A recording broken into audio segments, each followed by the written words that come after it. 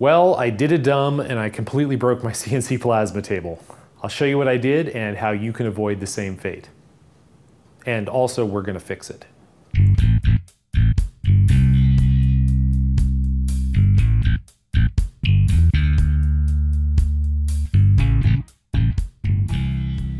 Welcome back to Cloud 42, I'm James.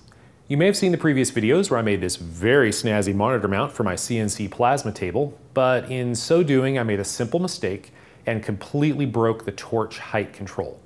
Not to worry, we're going to fix it, and all we need is 63 cents worth of plastic. If you have one of these plasma tables, then you know that the electronics box is mounted to the frame using a plastic spacer. There's a plastic spacer in there, and then there are plastic washers with a shoulder on them for the screws that mount this to the table leg. And the reason for that is to keep the electronics isolated from the plasma table.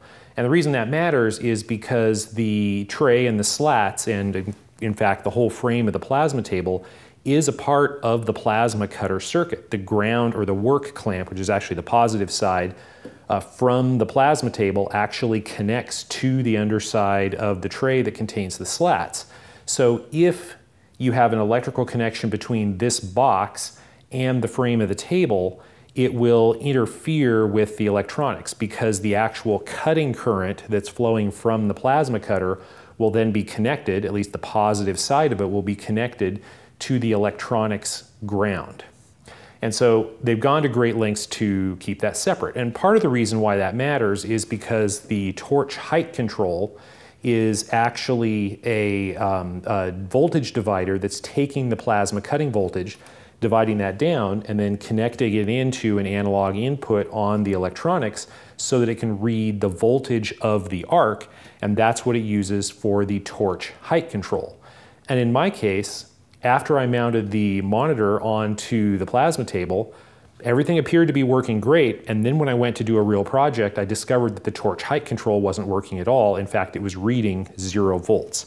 So I went through all of the troubleshooting, and what I discovered is that I had inadvertently connected the electronics box to the plasma table. So somehow we got a connection from the ground on this box to the table, and it has something to do with the monitor. And I ultimately tracked it down to this USB cable. So this USB cable is connected to this box, connected to the ground, and then it goes across to the computer. The USB cable from the electronics control box comes over underneath the table up through the wire duct, and it connects to the computer on the back side of this monitor. And then there are cables that connect from the computer to the monitor itself. There's an HDMI cable, an audio cable, and a USB cable for the touchscreen. And all of those cables have grounds, so the ground of the electronics box is connected to the ground of the monitor. Then the monitor is bolted to this metal post, and this metal post is bolted to the plasma table. So the ground of the box is ultimately connected to the plasma table through this post.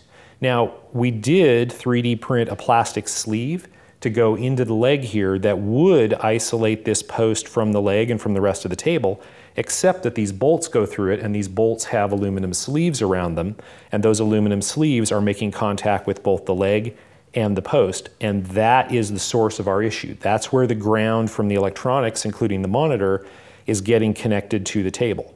And we can see that very simply again with the ohm meter here, and we can just measure from this post to these bolts, and you can see that we have continuity, and of course that connects through to the tray.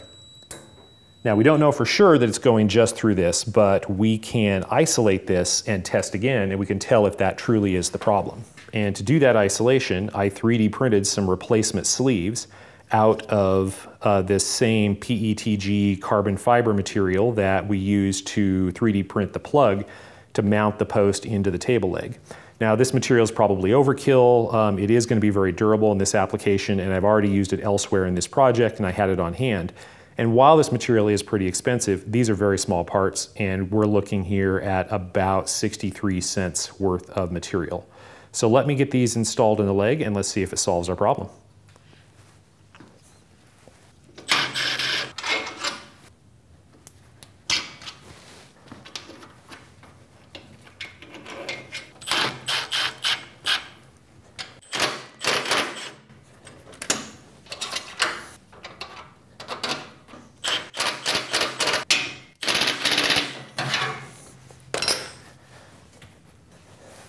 Okay, so now we've got the plastic sleeves in place of these aluminum ones. And let's see if the connection is broken.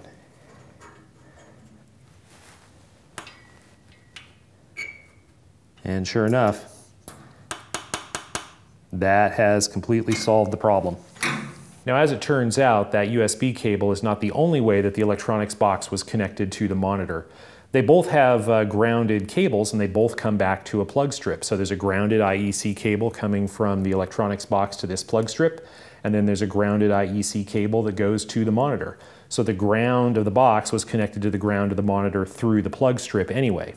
And if you remember correctly in the previous video, I had this plug strip mounted on the inside of this tube with sheet metal screws. And it's a metal plug strip, so it's not double insulated. The case was grounded.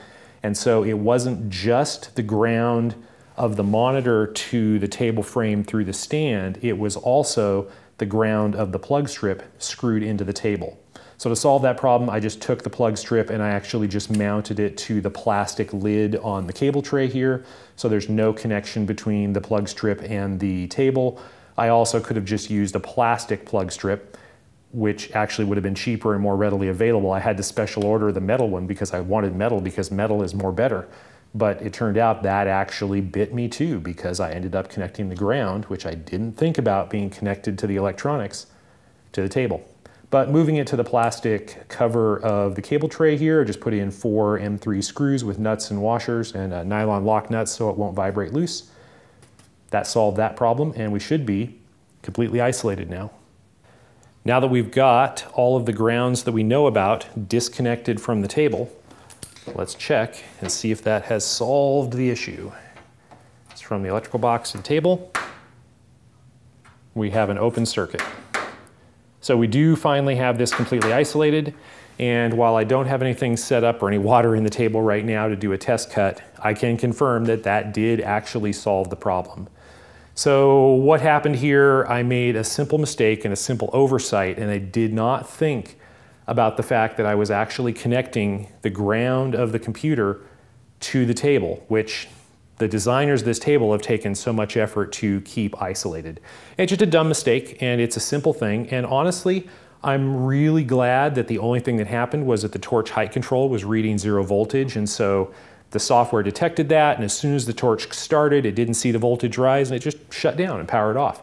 And I'm very pleased, maybe a little bit surprised, but definitely pleased that nothing got damaged, and once I got things isolated again, everything seems to be working.